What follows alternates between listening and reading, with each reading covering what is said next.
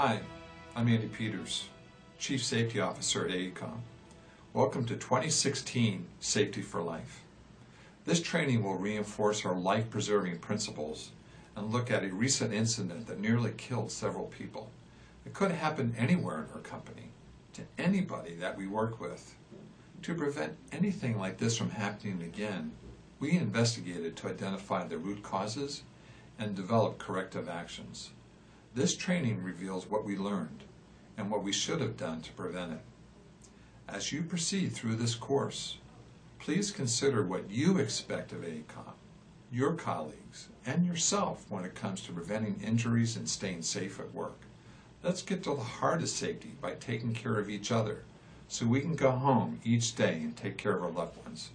Watch, learn, and take it to heart.